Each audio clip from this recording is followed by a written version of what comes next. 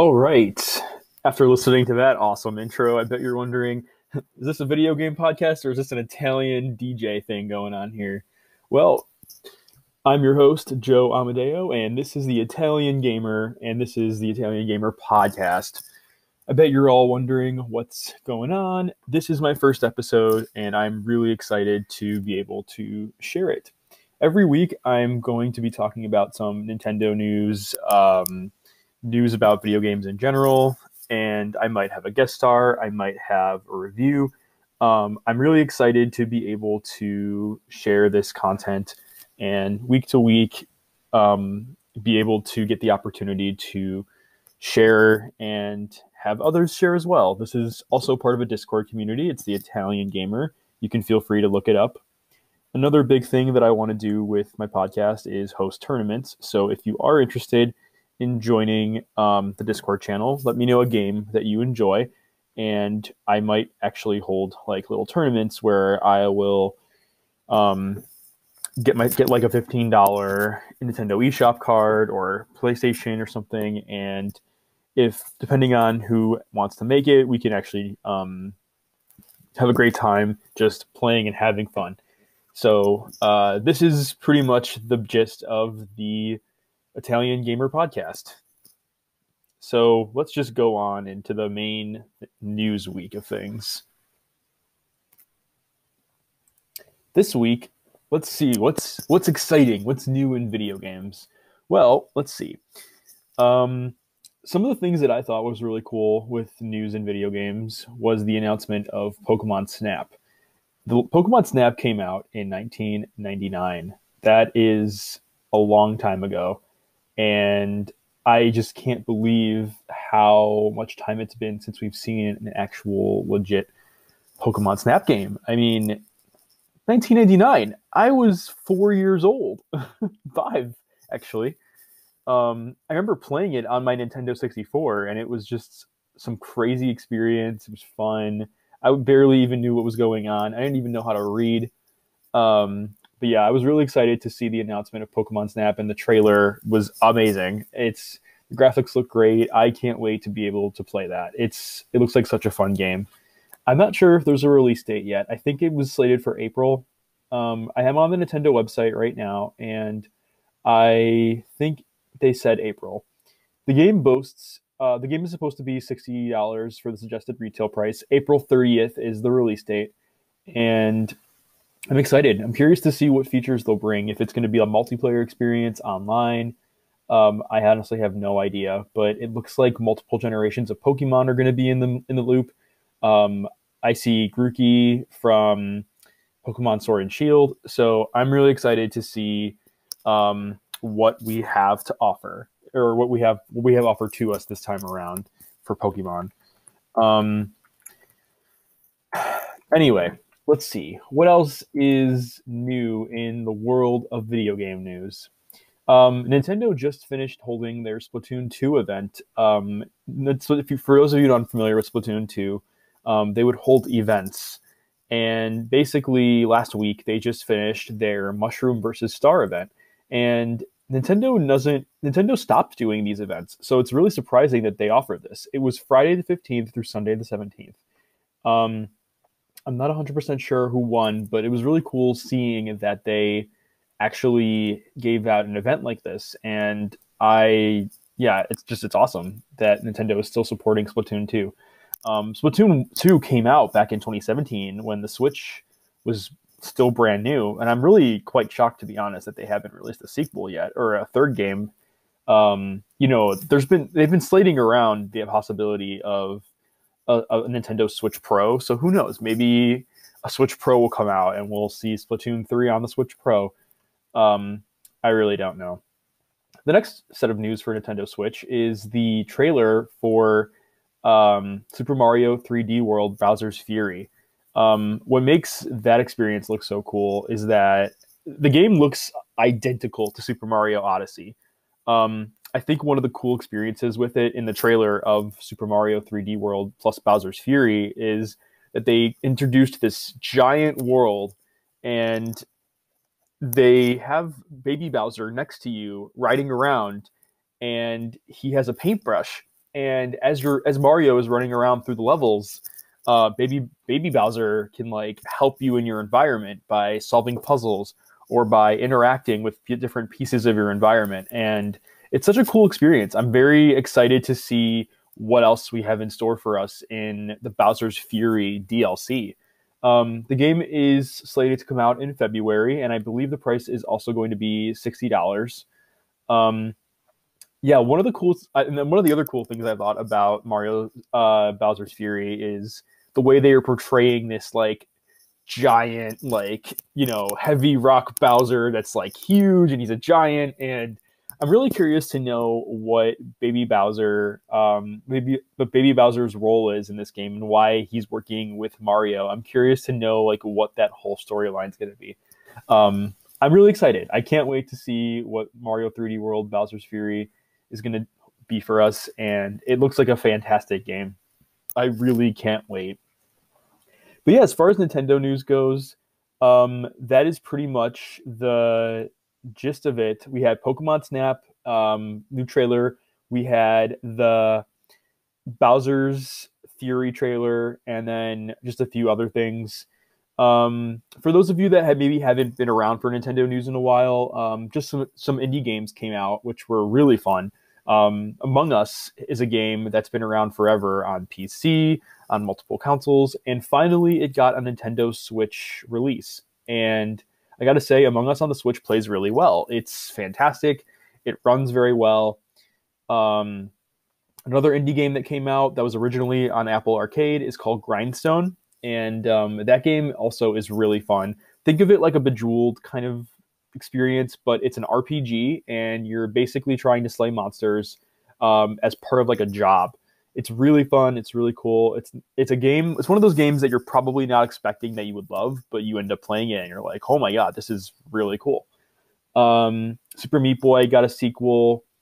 There's a lot of cool indie games on the Switch, and there's so many hidden gems that if you just take a second to browse through the Nintendo eShop, it's ridiculous how many indie game titles you will find. I am still in shock by how many great indie titles that I've discovered during the time that I've played my Switch.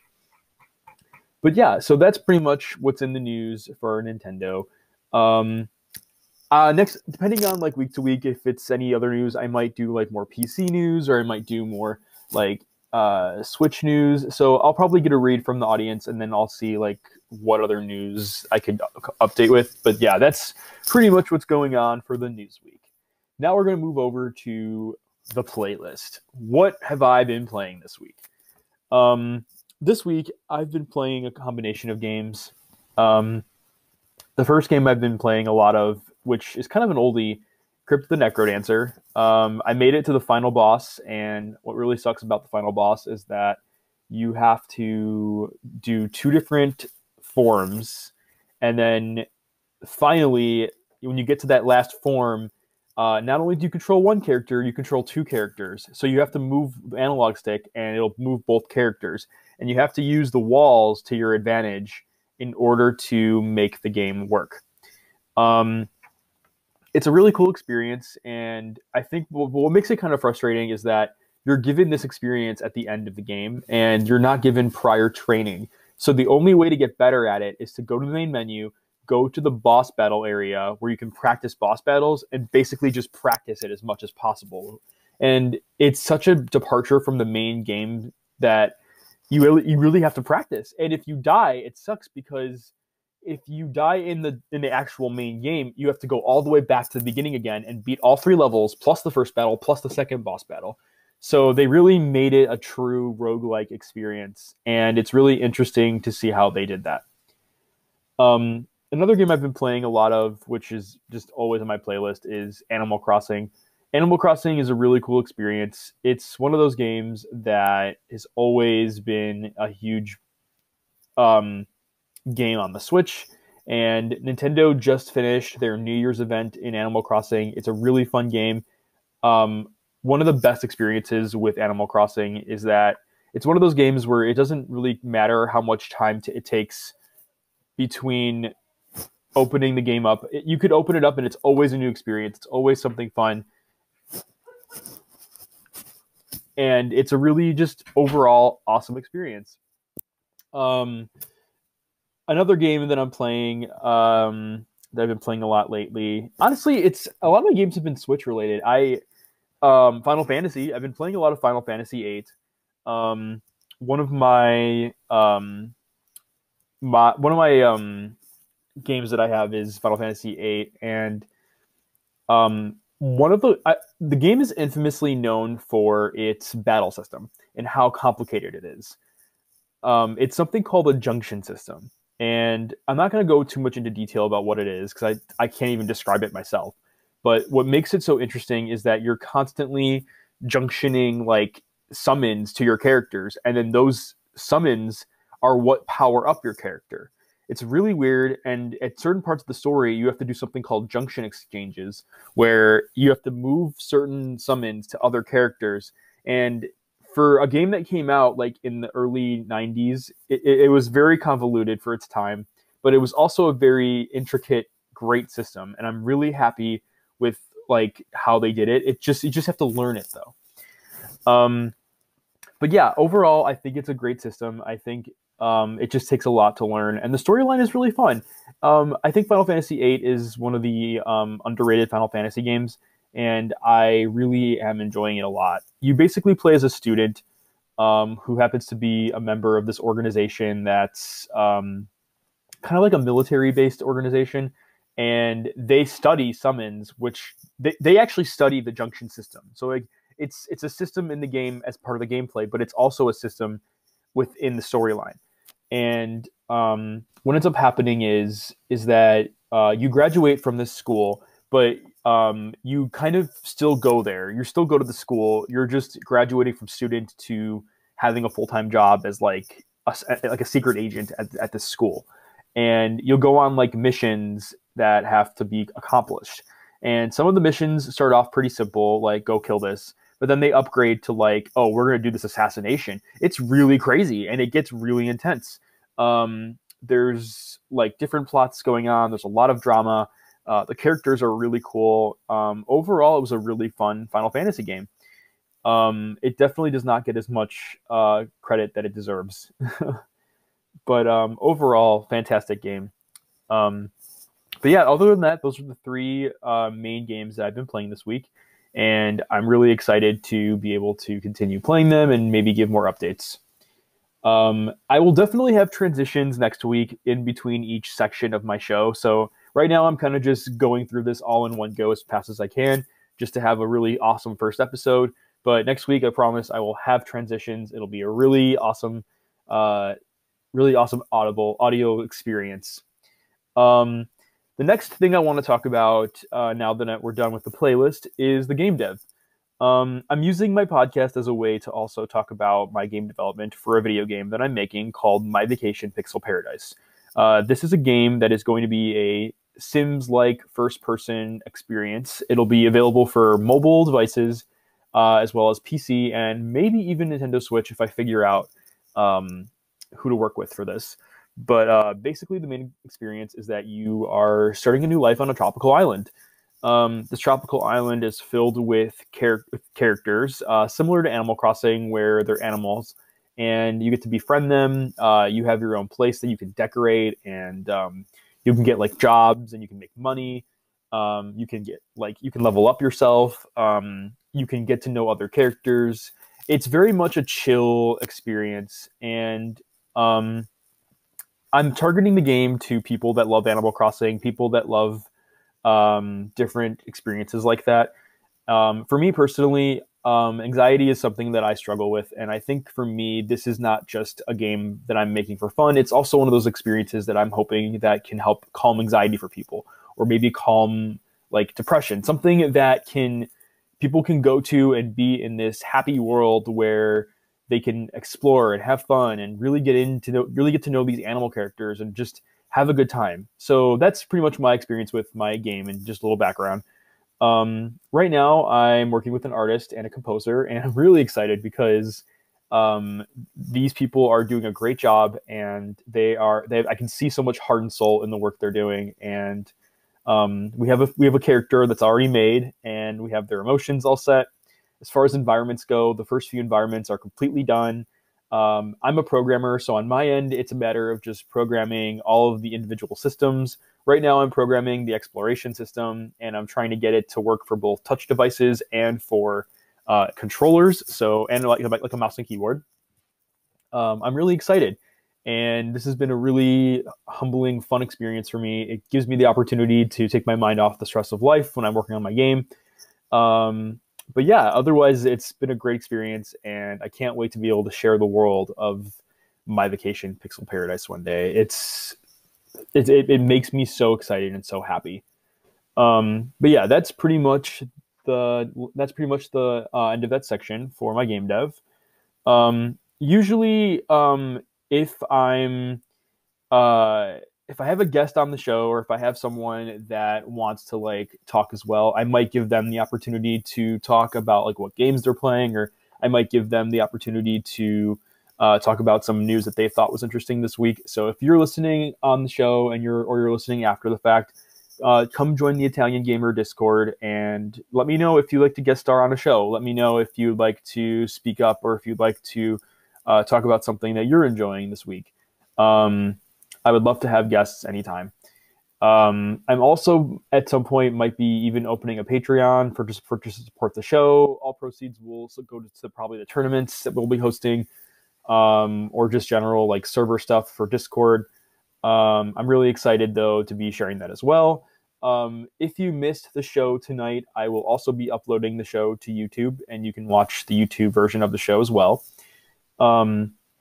But yeah, I'm really excited to be able to start this podcast again. It'll be every Friday night, sometime between 7 and 9 p.m., when time permits. The YouTube video will be posted afterwards. And this podcast was also available on anchor.fm. So if you have Spotify, Apple Podcasts, whatever podcast device you can listen on, just look for The Italian Gamer and you'll see my podcasts. So it should be pretty easy to find. Don't forget to join the Discord. The one last thing that I want to do for every week is to leave the show on a very positive note. And I think that it'd be cool to spread more positivity out there. You know, we live in a world we still have a pandemic. We still have a lot of negativity going around. And I think it'd be really cool to have more positivity. So whoever does end up joining the show, come up with a really cool positive quote or a really cool positive thing to say to end the show, something to think about between week to week. I think a lot of us out there are struggling with anxiety or struggling with the negativity around us, and we could all use maybe something positive or something great to hear. So the one that I came up with is something that I think that maybe you yourself or anybody else listening could probably say to yourselves. And the quote is, "When anxious thoughts come to me, I acknowledge them and let them float on by." I'll say it one more time. When anxious thoughts come to me, I acknowledge them and then let them float on by. I think this is a really cool quote because a lot of us have a tendency to not let them float on by. We grab these anxious thoughts and we kind of sit around with them, and it kind of drives us crazy. So I think that this is a great quote because letting your anxious thoughts float on by, like imagine a river and imagine all of these thoughts just running rampantly through it. Just imagine those thoughts going away and just try to think of something new and positive to replace them. It's a really cool like mind practice experiment you can do. I find it really funny that when I do have anxiety and I do let these thoughts float on by, I end up forgetting why I was anxious in the first place. And it's so cool and such a great experience. But yeah, that's pretty much my positive quote for the week. Other than that, that's pretty much the end of the show. This podcast is meant to be just a really fun experience for anyone listening, and I'm excited to be able to share this week to week with people. Once again, if you are interested, please let me know on the Discord. You can be on the show next week. Once again, my name is Joe Amadeo, and I'm the host of the Italian Gamer Podcast. I will be also sharing my screen if I'm playing games on Steam. So if you are in the Discord and you see me on my gaming channel, you can feel free to hop on in and watch me play a game. We can play games together. I will be hosting tournaments. I will also be hosting like multiplayer games if anyone ever wants to play anything on Switch or PC. Please just please let me know. I'm really excited to grow this community. Right now, we only have about 17 people total. So I'm hoping that this community will continue to grow and that we'll have some really awesome community involvement as well. If you have any friends, please share the podcast with them. Let them join. And if they want to say something or talk as well, please let them know to let me know, and they can join as well. Anyway, this is Joe Amadeo. This is the Italian Gamer Podcast, and I hope you all have a great evening.